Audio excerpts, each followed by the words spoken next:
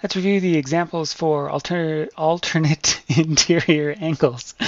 Remember that alternate means on opposite sides, and interior means it's on sort of the inside of the shape.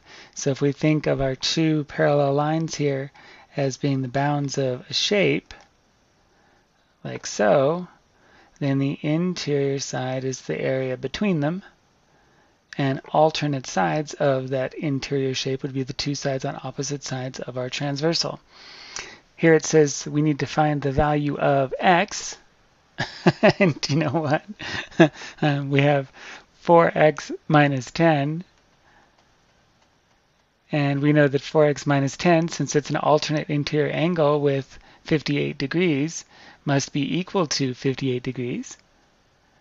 So we're just going to set that up like an algebra equation. So now we just need to solve for x. We'll first add 10 to both sides. Cancel out that 10 on the left. We'll have 4x equals 58 plus 10 is 68. And then we'll divide by 4. 4 divided by 4 is 1. That leaves us with just 1x, which is what we wanted. And 68 divided by 4. Well, 68 divided by 2 would be 34. And 34 divided by 2 would be 17. So x would be 17. And we can verify that because 4 times 17 is 68 minus 10. That's 58. And that would make our alternate interior angles equal. All right, let's take a look at example B. Example B says, true or false, alternate interior angles are always congruent.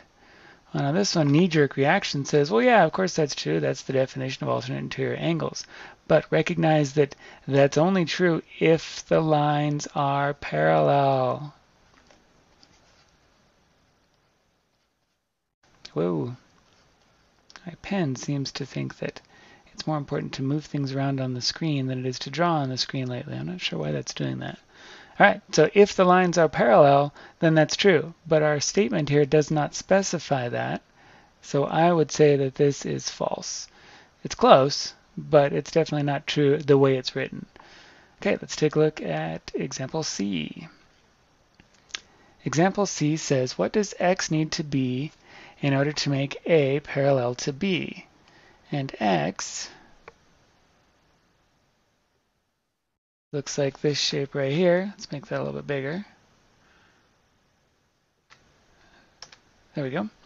So in our shape right here, we know that we have alternate interior angles again. This is kind of like our first question here. We have alternate interior angles here and here. So that tells us that, let me get a better color for writing, that 3x plus 16 is equal to 5x minus 54. Now, if those two things are equal, then our alternate interior angles are equal, which would mean that A is parallel to B. So that's our goal, is to figure out what it takes to make those two angles equal. So we need to find out what x is if this statement appears true. So we'll subtract 3x from both sides. There's my pen again, moving things around. Minus 3x goes away over here on the left, leaving us with 16. 16 is equal to 2x minus 54. We'll add 54 to both sides. Plus 54 plus 54. So over here on the left we get 54, 60, 70. And over here on the right we have 2x. Divide both sides by 2. Divide by 2. And we get 35 is equal to x.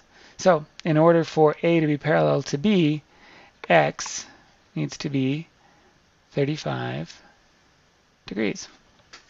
There we go.